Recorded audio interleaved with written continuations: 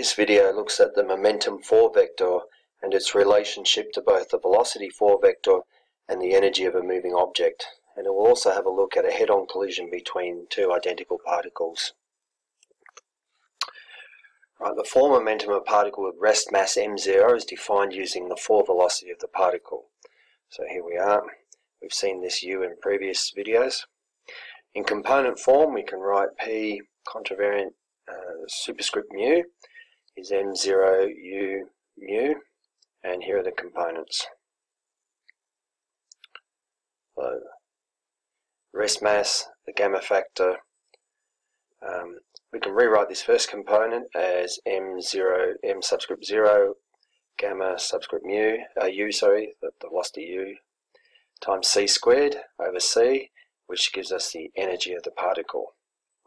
Or putting it over c, we have E over c, and then we have the three spatial components of momentum. Now, the scalar product of the momentum 4 vector, which is what we've just been looking at, is m subscript 0 u dotted with itself. Factor out the m subscript 0 squared, and we have the velocity 4 vector dotted with itself, which we saw in a previous video was minus c squared, and now we have the factor with the m subscript 0, the rest mass of the object. So the scalar product of the momentum 4 vector is minus m subscript 0 squared times c squared.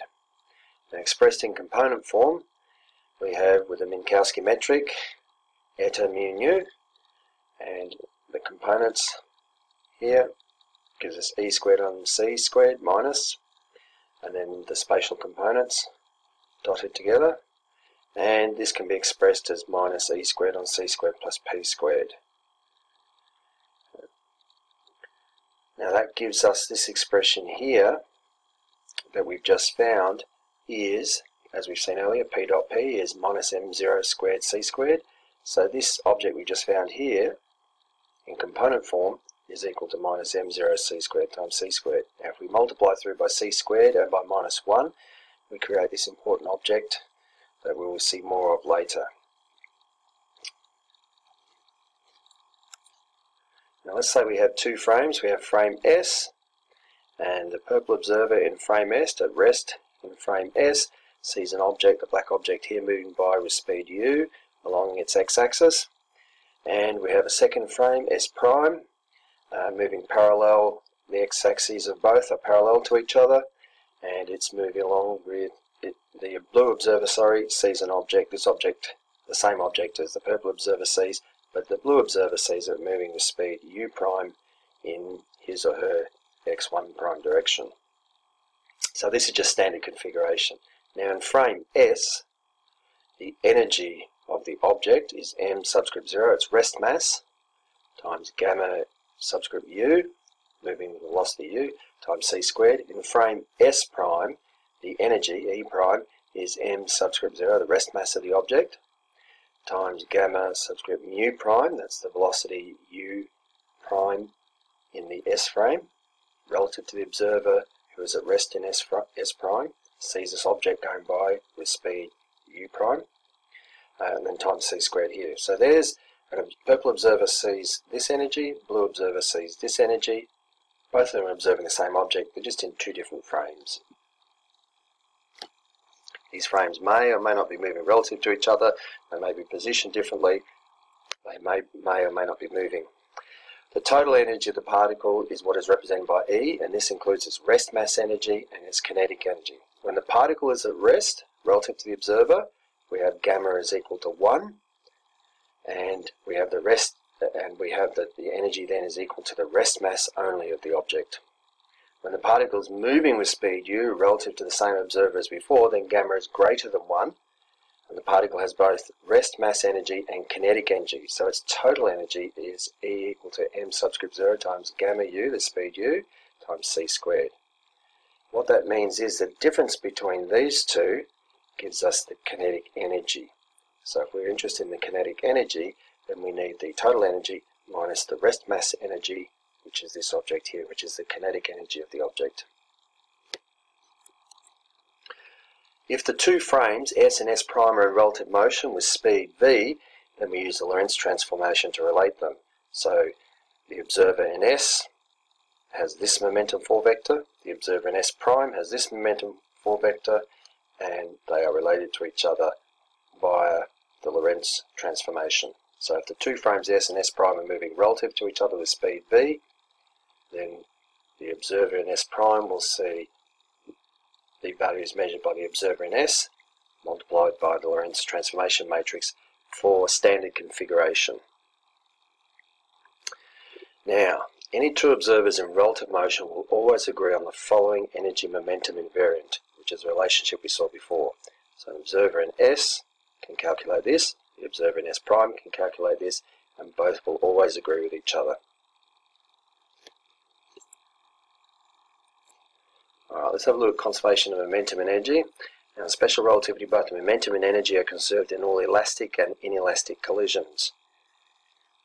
In Galilean or Newtonian mechanics, you have inelastic collisions don't involve conservation of energy, only elastic ones do.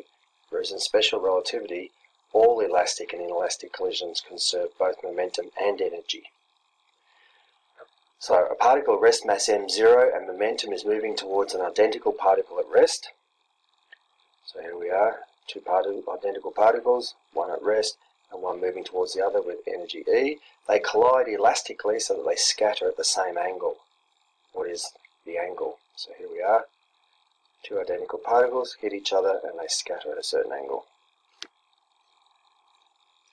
Now, conservation of momentum means that the initial momentum is equal to the final momentum. Before, the momentum of the first particle, the one on the left that's moving, has energy E on E over C, is the zero component of momentum, and it has momentum P in the X direction, nothing in the Y or Z direction. The second particle at rest has rest mass energy this, and so its zero component momentum is the rest mass energy over C, and its momentum in the X, Y and Z directions, the spatial components, are zero. Afterwards, the first particle moves off with this component, the zero component, this X component, and this Y component. The second particle, this zero component for momentum, which is its energy over C, X component and a Y component. Because one particle went up the page, one particle went down the page, both particles moving to the right as well. Zero momentum in the Z directions. In the vertical direction we have this minus this. First particle goes up the page, second particle down the page in the vertical direction. That sums to zero.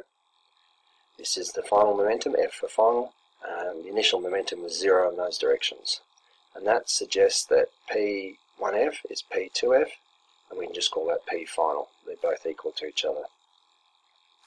If they're both equal to each other, then that suggests that the energy of both particles is the same as well. So we'll just call it E subscript F.